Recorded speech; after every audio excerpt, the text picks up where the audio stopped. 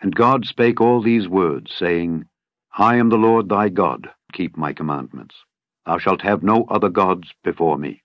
Thou shalt not make unto thee any graven image. Thou shalt not take the name of the Lord thy God in vain.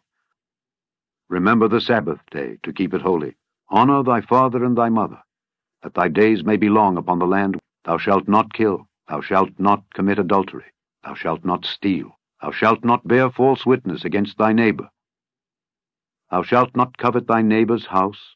Thou shalt not covet thy neighbor's wife, nor his manservant, nor his maidservant, nor his ox, nor his ass, nor anything that is thy neighbor's. And Moses said unto the people, Fear not, for God is come to prove you, and that his fear may be before your faces, that ye sin not.